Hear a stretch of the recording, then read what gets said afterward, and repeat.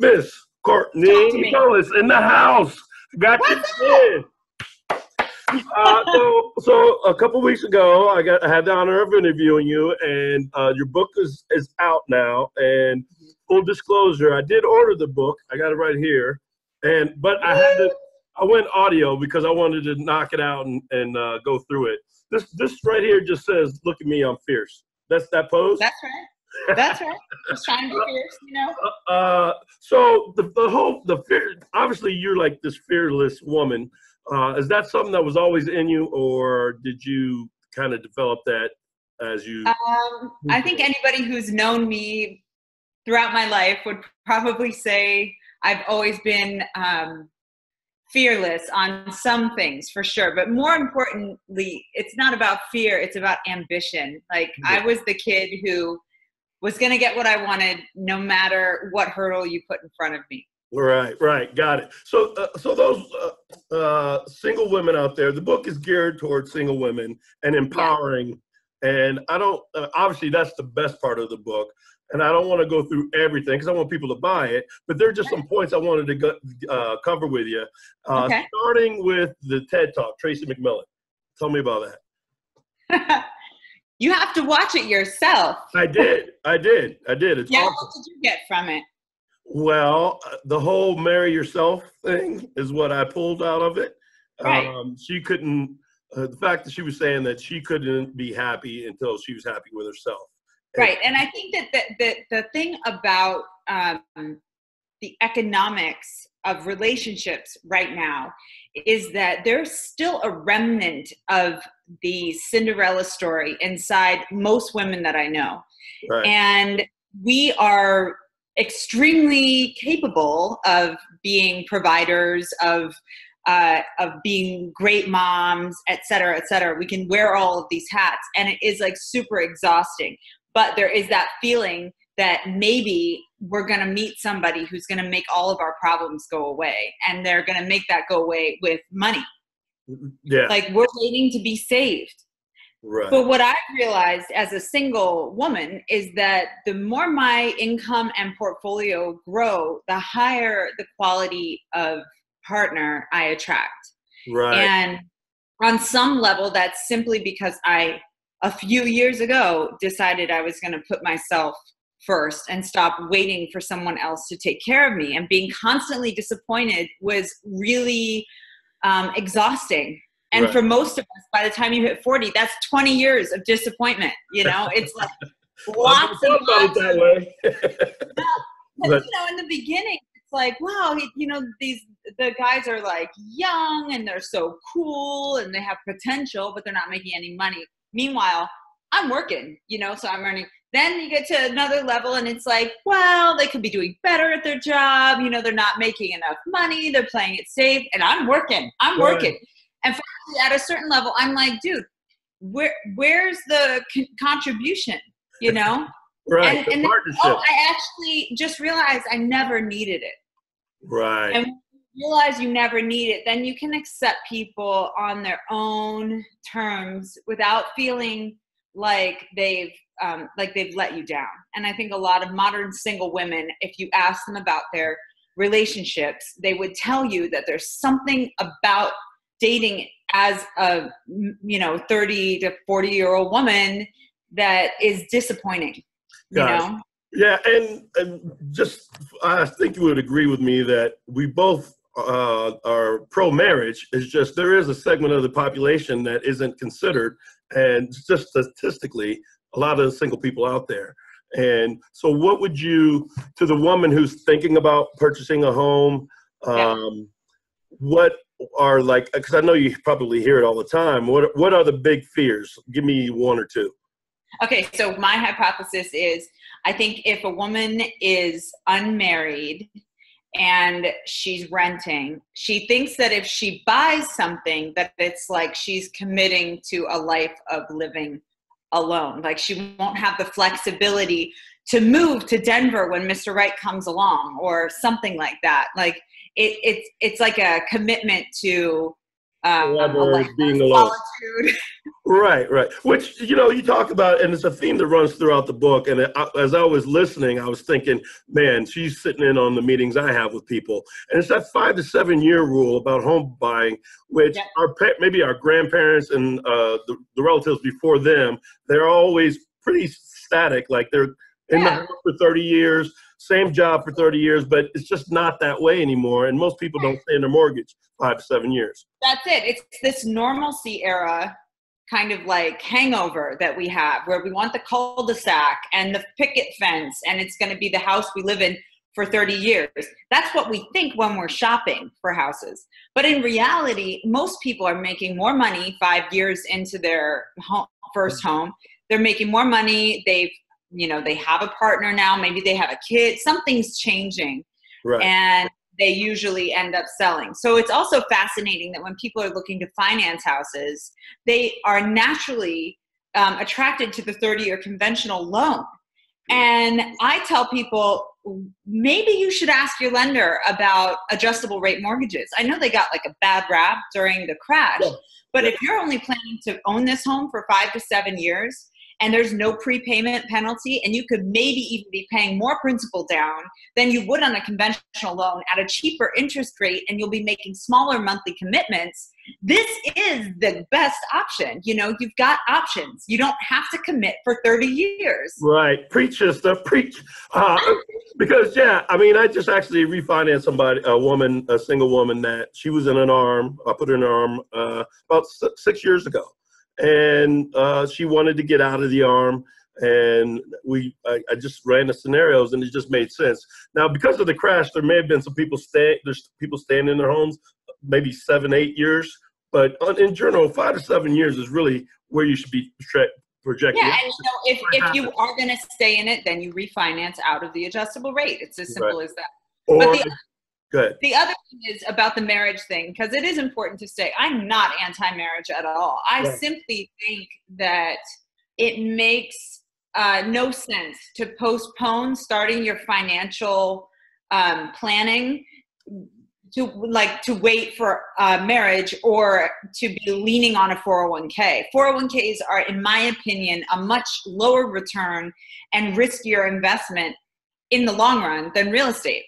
Right. And one piece of real estate you can leverage so many different ways. HELOCs, for example, a home equity line of credit, you can take $200,000 out, start a kombucha company. When you start making money with the kombucha company, you can put that money back in, so that you are paying off the HELOC, and you have $100,000 maybe left over that you could put in a pool or do whatever other improvement you want to do that increases the value of your house and the enjoyability of your house. Right. You can't do that with a 401k. Right. So really not, this is, it's important to note that if the fear for a woman is that she doesn't want to commit to buying real estate because she's psychologically thinking that something's going to happen where she's going to need to move, I would encourage that woman to imagine that she doesn't have to live in the real estate she buys. And if it works for 2 years, great. Since the loans are front loaded with interest, she can have tenants move in and start leveraging that asset, make money for you, and then sell it after a cycle, like sell it after 10 years. Take that money and buy the house of your dreams. Now you've got the man of your dreams, the house of your dreams, and you yourself are financially secure. So you never feel abandoned in the relationship. You never feel abandoned by your own lack of saving, or if you talk to women who are making real money and you ask them how much money they are saving, it's not a lot. People are making good money, but they're not saving it. In most cities, rent is actually the thing we spend the most of our income on a monthly basis. So it's wait a second. You're spending all that money to pay somebody else's mortgage. Why are you not spending it on your own? Yeah. The savings bank, if nothing else. Yeah. I heard one of the most brilliant things. This was just yesterday. Someone said, people are, one of the pushback is, the interest rates are going up. And the reply was, well, rent is 100% interest rate. And right. Exactly. Never thought. And rent always goes up. Yeah, that's brilliant. And so there was something in there that you just said, and I wanted to point it out because it's a great takeaway. And you talked about cycles, and people are worried about buying, and then the market goes down. You talk about that the whole buy and hold thing. You Yeah, have to sell at the right time. that's it. There's no bad time to buy. And I say to like first time home buyers who come to me, I'm like, imagine that you were buying your first house in 1970 and then you sell it in 2016. You think you're not making a ton of profit? Like, you can go back to any boom in real estate recent history, right, and see that the people who bought it, what they thought was the top of the market. And that's why I included all those newspaper articles at the end of the book, because you can see people were reporting on booms since the 1800s. Yeah. It can never get higher. It can never get higher. And of course it got higher. Of course it got higher. Because the population's going up. Population, demand, inflation, everything. So in terms of like, so anyway, my point is that there's never a bad time to buy. Even if you feel like you're outside your comfort zone and in an appreciating market, you're among all the buyers feeling that way. It's not like you're the only one. And I also try to encourage people to remember that part of your brain, that reptilian part that's saying, yes, don't take a risk, everything's fine, just the way it is, don't do anything to risk anything, is the part that it exists. You can acknowledge it.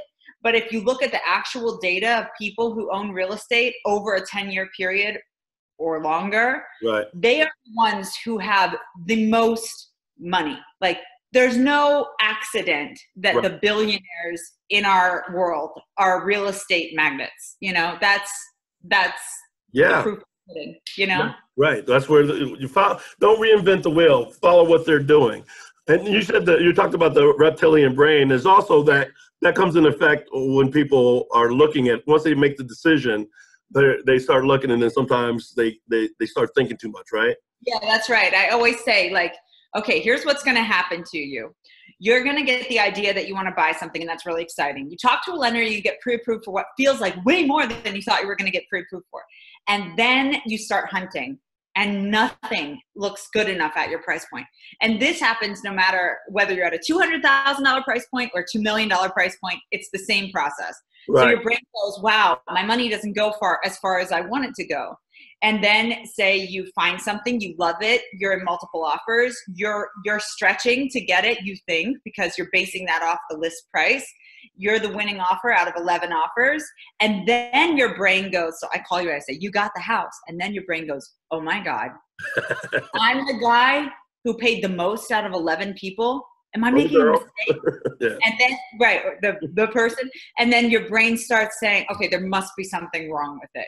And that is unfortunately when we go into the physical inspection process. So there's an actual general home inspector there to make sure you know every single thing about this house, right, bad and good. But, just to add that, like, you're right, there's something going wrong here. It's not perfect. So you have to have a real estate professional walking you off the ledge saying, like, it's okay.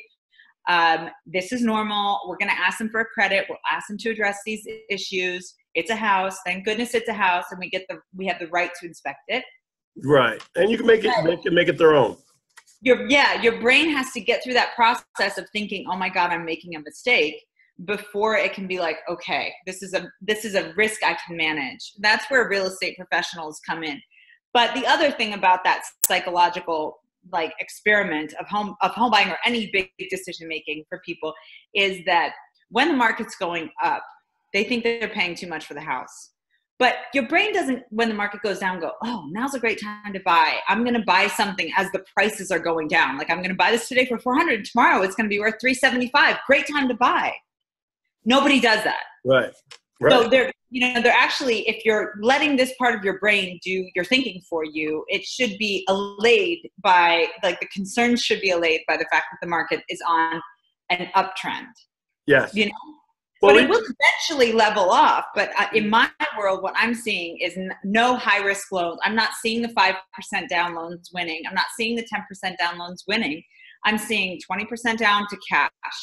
And that means people have equity in their houses. They're not going to foreclose if, there's... Right, because they got skin in the game. Yeah. They got skin in the game, exactly.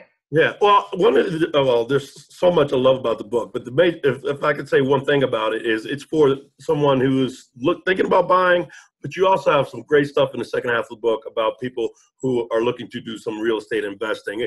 And I don't even necessarily want to get into that because that's really juicy stuff and some great information. The mortgage people you talk to, great advice there. I'm all on board with everything they said. But you're kind of making it easy. It's almost like a real estate for dummies, but you've catered it to the single woman and said, hey, make it happen. Right. Right. That's right. I mean, look, if you don't want to buy something to live in, if that's not your jam, there are so many other possibilities, like buying a multifamily and getting some cash flow, or flipping, or partnering with a contractor. And even if you make $30,000, $40,000, but you get the experience of choosing countertops and tiles and creating something and front door colors, and there's some joy in that for you and a little money, that's amazing. I mean, it's there to be used. And so I just feel like in this workaday life that we live, having something that gives you something back and something you can contribute, like flipping a house, or even like beautifying a rental property or something like that. There's something in it for the soul too. It's not just, capitalism. Yeah. Capitalism. Yeah, and you have a lot of examples of different price points too in there, which I think adds to how great this book is for anybody. Because someone may think, oh, well, I don't live in LA, I don't live in New York. I mean, you talk about a woman who's purchased in Illinois for $50,000. That's great advice. And also, you have at every chapter you have quotes from famous people. Was there one of them? I know it's like asking who's your favorite child, but what's one of the quotes is one of your favorites out of those? I actually like the chapter 1 quote about land not flying away. Yeah, right. Well, was that the one that Mark Twain, buy land, they're not making it any? No, it's not Mark Twain. I have to go back and look at it. Hold on. You're putting me on the spot. I didn't memorize all of the quotes. Here, I have it. You can look at it up. No, I have it right here. It is comfortable feeling to know that you stand on your own ground. Land is about the only thing that can't fly away. And that's it. Anthony Trollope. There you go. Boom. I got you back. Okay, one last thing I want to talk about, because I want some women who are looking at this to have some great takeaways. You talk about a blog called Bigger Pockets. Oh yeah, Bigger Pockets. So Bigger Pockets is kind of like, they have meetups and stuff like that. It's an investment. It's like how to invest in real estate website and local groups. And it's really good information. And in my world, like most of the flippers I work with actually do get together and meet people who are interested in getting in the game, and they share resources and they make a community out of it using the Bigger Pockets. Right. And so but almost any question you have about real estate investing or flipping is on there. Oh, gotcha. And on that site. Speaking of communities, you have like a group of realtors that you can refer to. Can you tell me about that? I do. Yeah, so as a result of my FYI TV show, we went to a lot of American cities to film that show and partnered with realtors. So I have this incredible network of real estate agents. And so I wanted to encourage women who are looking at the site or reading the book to get plugged into this network of powerful females who understand the journey and the mission and the agenda. And I will partner them with an amazing real estate agent wherever they are. Got it. How would someone get in contact with you? No, first, how would they get the book? The book is available on Amazon.com and Barnes & Noble. Right. And I'm going to leave the links in this video. Okay. And then what about getting in contact with you if a realtor wants to be in your network? Sure. Anyone can send me an email to Courtney@acme-re.com or go to breakupwithyourrental.com. There's also a contact form on that site. Awesome. Thanks again. I know you probably got some Oscar party to go to, so you go do your thing. And best luck in the book sales. And I'm thinking I want to talk to you about some other stuff in real estate because you're now my Obi-Wan Kenobi. Have a fantastic. I would be happy to. Have a fantastic Sunday. Thank you so much. You got it. Mwah. See ya.